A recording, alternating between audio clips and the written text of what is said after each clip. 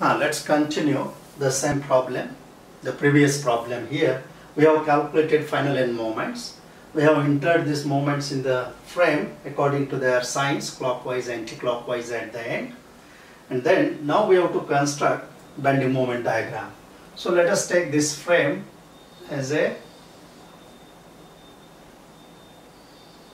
reference line to construct BMD.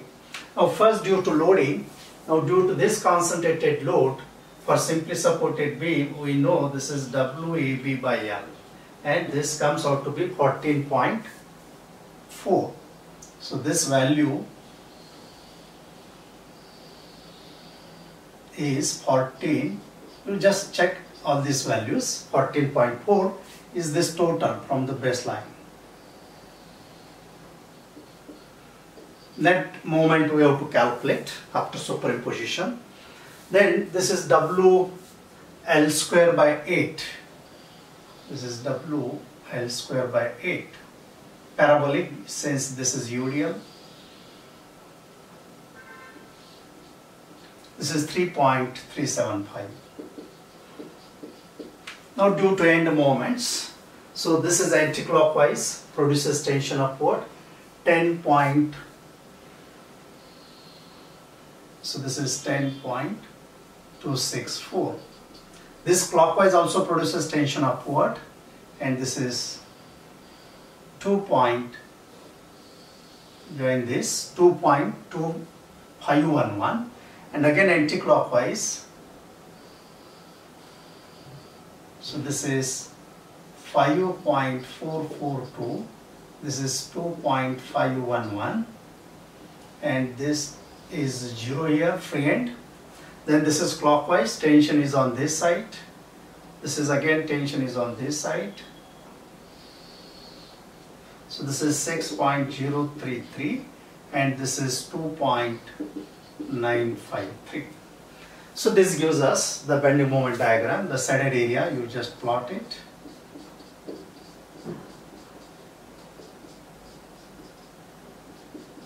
So this shaded area represents final BMD. Shaded area represents final BMD. So this is minus, plus, say minus, minus, plus, minus or plus, depending upon your, this is minus. Okay, no, load is also there. This load W12, due to load this is 12.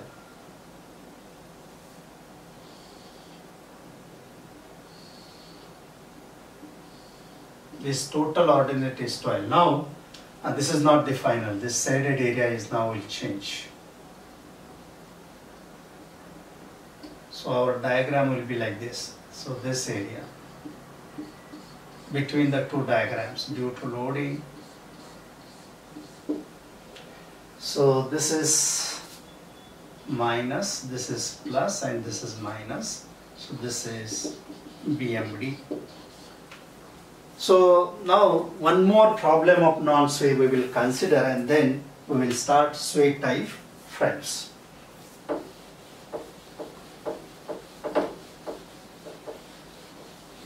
I think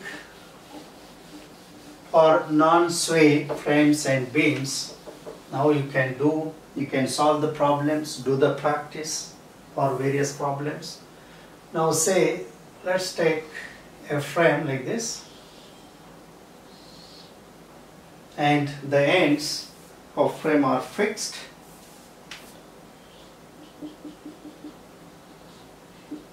It carries a load, say 20 kilonewton here, say 20 collinear 20 kilonewton, because this is 2 meter, this is 3 meter, this is 2 meter, this is 3 meter, and the member BC carries UDL of 4 kilonewton meter. So this carries UDL of 4 kilonewton meter. So you take this as a 4 meter. So the length of that member is 6 meter. So this you take 6 meter. So moment of inertia I here, moment of inertia I, and 2I. So this is A, B, C, D. Assume that the frame is opened out. If it is opened out and with continuous supports at B and C, it becomes continuous B. It becomes continuous B. But that you just imagine, there is no need to draw a frame by opening the legs like a continuous B, but you can assume, and whenever you are finding out the fixed end moment, say that load is acting downward, so that left and right hand can be identified immediately. So first step, let's calculate fixed end moment. Let's solve this problem. FAB equal to, now A is left hand, minus WAB square by L square, minus W is 20, A is 3, this is 2 square divided by 5 square. So you do these calculations. Then MFBA equal to plus WS square B upon L square. I think you do this. MFBC minus WL square by 12. This is UDL. MFCB, this is plus WL square by 12, again due to UDL. And then MFCD, now C becomes left hand, minus WAB square upon L square. Here minus W is 20, A is 2, B is 3 square divided by 5 square. Then you calculate MFDC equal to, this is plus 20 into 2 square 3 divided by 5 square. So you find out all this. So you will get the fixed end moments, exactly similar to the continuous beam. There is no change at all. And now next is the distribution factors. Now there are joints at B and C. Joints are B and C. So distribution factors K. So you first consider joint B. So K BA at B towards A. Stiffness of BA 4 EI upon L is 5 divided by 4 EI L is 5 plus BC, C is again rigid joint, will be treated as a continuous, like continuous. So again 4 EI value of I is 2I divided by 6. So we will get distribution factor, and KBC will be equal to 1 minus KBA. So you calculate this. Then joint C, it's KCB equal to stiffness of CB 4A value of I is 2I divided by 6 divided by 4A 2I divided by 6 plus CD, it is D is fixed, 4EI by L is 5, so we will get this, and KCD will be 1 minus KCD. So you calculate all these distribution factors.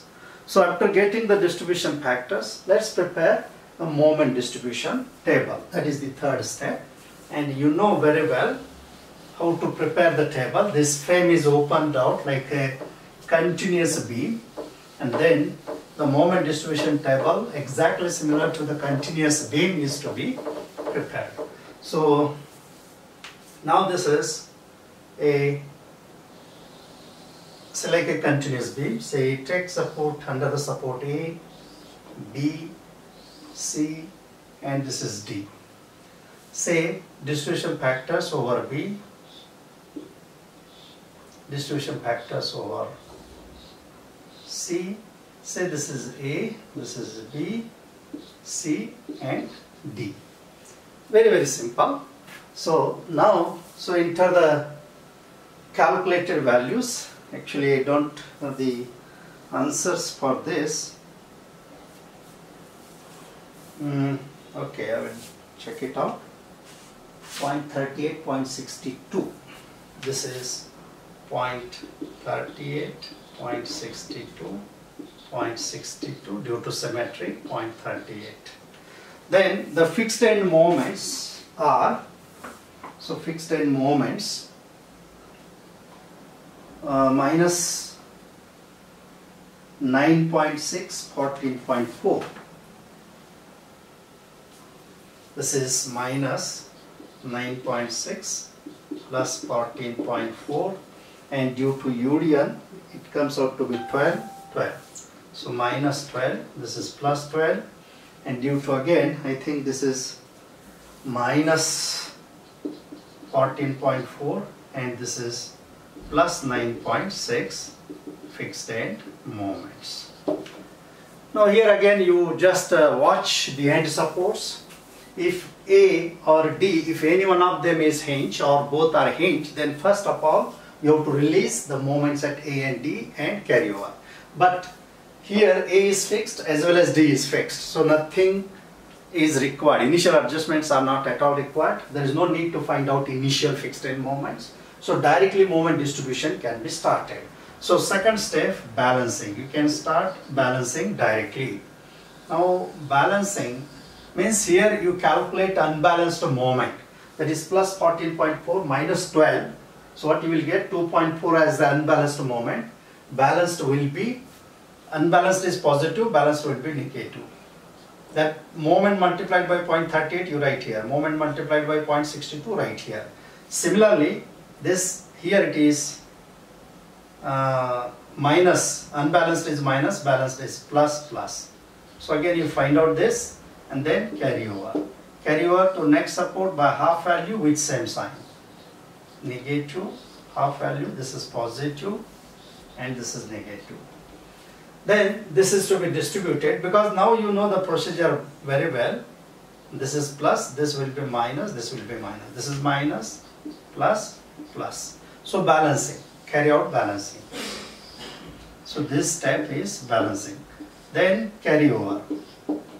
Positive, then this is negative, positive, negative. Then this is negative, negative, positive, positive, balancing. This is balancing. Then again carry over and see how many cycles are required to vanish the unbalanced moment, so that then we can stop. So if the unbalanced moment becomes negligible, or the value of unbalanced moment comes out to be in point naught something, then you stop, and while stopping you just balance and then stop. Balance and then stop. Suppose after these 4 cycles, if you got the very small unbalanced moment, negligible unbalanced moment, then you stop. Or you carry more number of terms, more number of cycles in order to vanish the unbalanced moment. Then here, whatever you will get the final moments, I think this value is 10.24. You just check it, minus 10.24. And here this is 13.09. So this is plus 13.09 minus 13.09. Because of symmetry, this plus 13.09 minus 13.09, and this is plus 10.24. So these are the final moments, and once you get the final moments, then as usual you construct BMD. So BMD will be now like this. First, due to the loads, this is the reference line, WL by, sorry, WAB by L per simply supported, this is 5, so 24. So what you will get here is,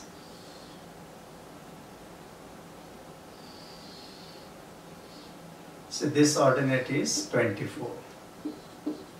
Similarly this side you will get 24. So this is 24 because same loading is there. Due to UDL, WL square by 8, this is 4, L square 36 divided by 8, 18. So parabolic because UDL, and this is 18. Now let's draw BMD due to the end moments. Now end moment, this is anti-clockwise, this is clockwise, this is again anti-clockwise, this is clockwise, and this is an anti-clockwise, and this is clockwise. So that means if you see the arrows, all arrows are inward, means all ordinates will be outward. So this value 10.24, this is 13.09, this must be equal and opposite. That means the joint B and C must be in equilibrium. That is MBA plus MBC must be 0, MCB plus MCD must be equal to 0. So now you draw this diagrams. So all ordinates, so this is 10 and this is 13. So first you draw this, and this is 10, 10.24, 13.09. So this is 10.24, 13.09, and here you will get 13.09 and 13.09. So the final bending moment by method of superimposition is shown by the shaded area. Or vertical member show horizontal ordinates. Say this is the BMD for vertical members. This is BMD for horizontal members. So once you understand how to construct these BMDs, I think it's very easy.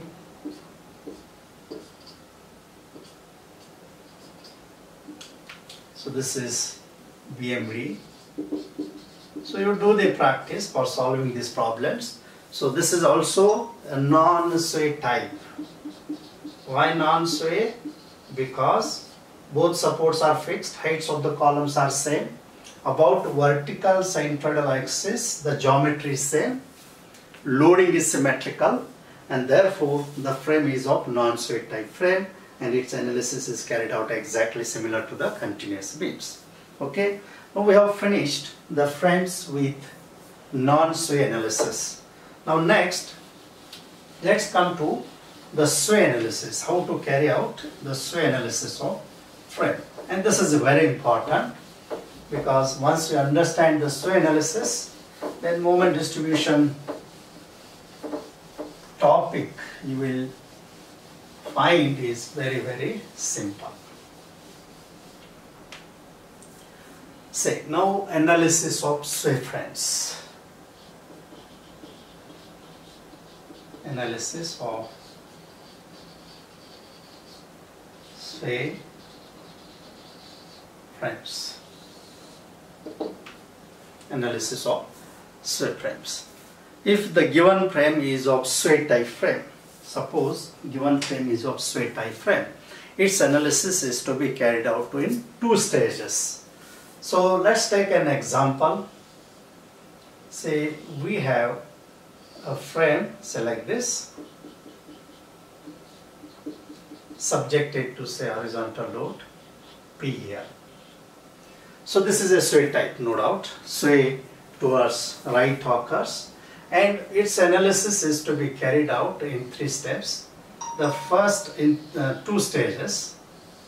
The first, assume that the sway of frame is prevented. This is the external applied load P, and here I am applying a resisting force RF. So assume that the sway of the frame is prevented by applying a resisting force RF. Then plus, now let's allow the sway towards right.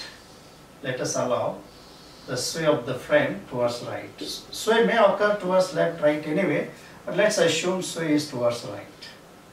So here it will occur towards right because load is acting towards right. So delta is the sway. So delta is the sway. Now don't show any external loading, no external loading, only here external loading, but sway is prevented. Here allow the sway is a delta. When we allow the sway, so anti-clockwise moment at the end of the column due to sway are developed only at the end of column, and each moment developed here is 6 EI delta upon L square, 6 EI delta upon L square. This is also 6 EI delta upon L square, 6 EI delta upon L square. So anti-clockwise moment only at the ends of the columns will be developed due to the sway towards right. Now this analysis is called primary analysis. So this is primary or non-sway analysis. Non-sway analysis. And this analysis is called secondary analysis, or we can say this is sway analysis. Sway analysis. Two steps, primary analysis and sway analysis. So primary or non-sway analysis. Now here find RF after complete non-sway analysis by using equilibrium conditions. Find RF, that is resisting force. Find RF equal to resisting force by using equilibrium condition, or by taking total shearing column equal to 0 because RF acts horizontally. Similarly here find S, that is sway force. So here this force causing S is called sway force, causing sway of the frame, responsible for sway of the frame. So again by using equilibrium conditions. So non-sway analysis, sway analysis. Initially assume sway is prevented by applying the resisting force RF. Complete the non-sway analysis as usual. You will get RF by using total shearing column or by using equilibrium conditions. Then second stage 2, this is called secondary analysis. Allow the sway towards right, delta, if delta is the sway, and assume any value,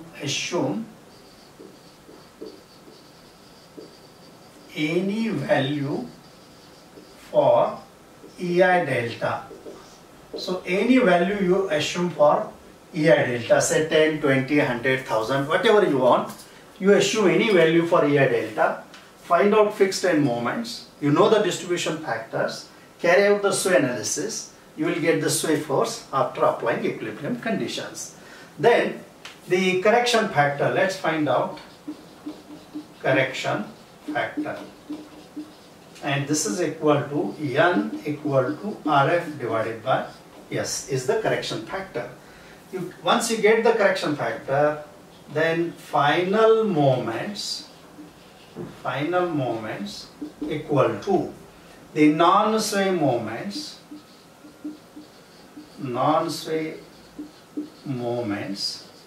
plus correction factor into sway moments. Correction factor into sway moment, that is this primary moments plus N into secondary moments.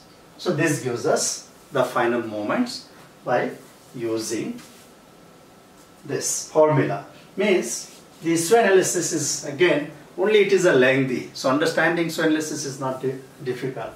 So first case, say this is A and this is B. Two stages. Analysis is to be carried out in two stages. Non-sway analysis as usual. After getting the end moments, apply equilibrium conditions, find out RF. Then assume sway towards right, no external loading acting on the frame. Carry out sway analysis and find out the sway force. After getting these two forces, find out correction factor and then the final moments, that is primary moments and secondary moment plus correction factor into the secondary moments. You will get final moments and then you draw BMD. So if you want to write down the steps, what are the steps for analysis? Initially, first step, assume sway of the frame is prevented by applying a resisting force RF and carry out non-sway analysis. Then by using equilibrium conditions, find out resisting force RF. These two steps. Third step, assume sway towards the right, no external loading acting on the frame. Carry out the sway and assume any arbitrary value of EI delta, find out fixed end moments and carry out sway analysis. And then fourth step, by applying equilibrium conditions, find out sway force. And fifth step, find out correction factor, N equal to RF by S. And the final sixth step, the final moments equal to the non-sway moments plus correction factor into the sway moments. And the last, construct BMD. So this is the procedure to analyze the sway frames. Now during the next lecture, what we will do, we will solve few problems of the sway frames. So next we will solve some problems of sway frames, and now we'll stop here. Thank you very much.